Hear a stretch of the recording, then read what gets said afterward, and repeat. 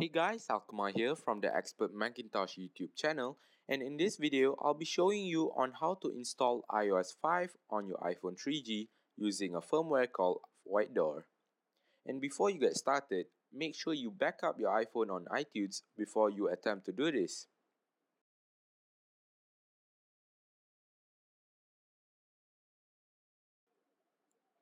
While your iPhone is backing up, go ahead and open up the WHITED00R website and download the specific IPSW for your device. After it has finished downloading, launch iTunes, and while holding the Option key on the Mac, Shift key on Windows, click on the Restore button and choose the firmware that you have downloaded.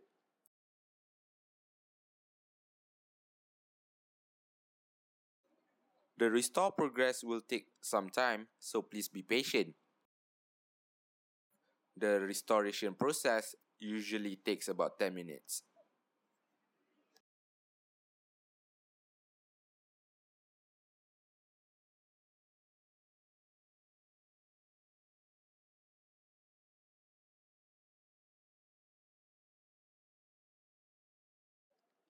After it has finished restoring, it will reboot your device and voila, you have iOS 5 on your iPhone 3G.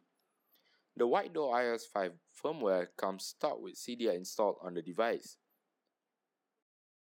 This version of iOS 5 is actually very nice, and I recommend it for anyone who is planning on using it on a daily basis. That's all for this video guys, thanks for watching and I'll see you next time.